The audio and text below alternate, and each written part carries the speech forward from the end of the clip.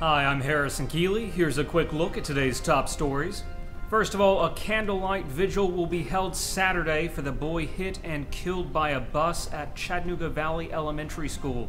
Authorities say 6-year-old Zachary Bryant was killed almost immediately after his bus driver dropped him off and he somehow ended up in front of the bus as it began to move. The candlelight service will be held at 6 p.m. Saturday at the baseball fields on Georgia Highway 95. Donations will be collected to raise money for Zachary's funeral. You can also donate at a Wells Fargo bank or by clicking on the link in our story at timesfreepress.com.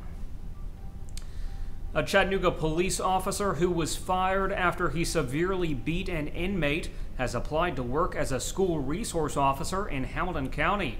In June 2012, Sean Emmer repeatedly struck Adam Tatum, causing numerous breaks in his legs. He and fellow officer Adam Cooley were later exonerated and rehired as part of a legal settlement before resigning. Now Emmer is seeking a new start at the Hamilton County Sheriff's Office. Sheriff Jim Hammond has until school starts in August to fill the SRO positions, but he says he probably won't hire Emmer. He says Emmer didn't make the list of the top candidates for the job. Police say 2 people have been killed after chewing on pain patches to get high. WRCB reports authorities were called Friday to a home in Athens, Tennessee. That's where they found Harold Coleman lying unresponsive in his driveway. And inside his mouth, police allegedly found a fentanyl patch. Once they entered the house, they found another man, Donald Sturdivant, who was taken to the hospital but also died from an overdose of the patch.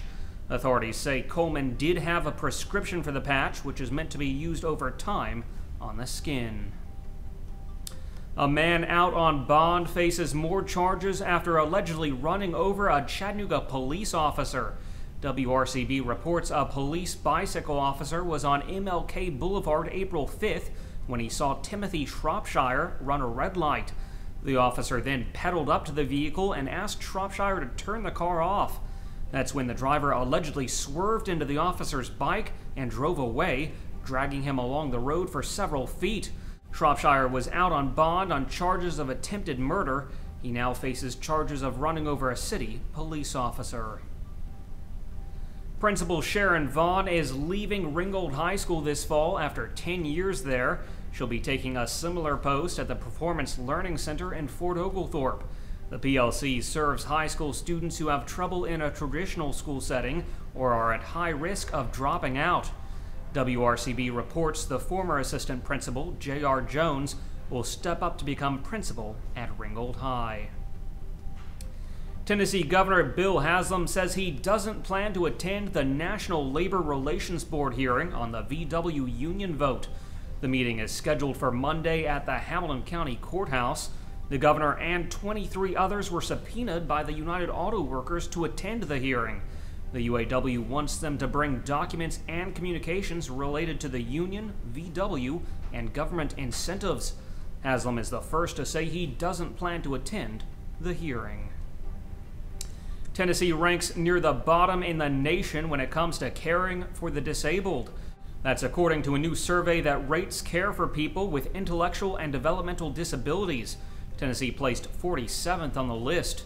Factors studied included quality of life, health and safety issues, the state's efforts to promote independence, and even the waiting list for services. In Tennessee, there are currently more than 7,000 people with intellectual disabilities still waiting for services. Finally, early voting starts today for the May 6th primary election. You'll be able to vote Monday through Saturday from 10 a.m. to 6 p.m. at these 4 locations: the Brainerd Rec Center, Eastwood Church, Northgate Mall, or the Election Commission headquarters. Early voting continues through May 1st, but all locations will be closed April 18th for Good Friday. Turning to weather, today will be sunny with a high near 64 degrees. The low tonight will be around 36. That's it for today's newscast. Thanks for being with us. You can find more on these stories and breaking news all day long at timesfreepress.com.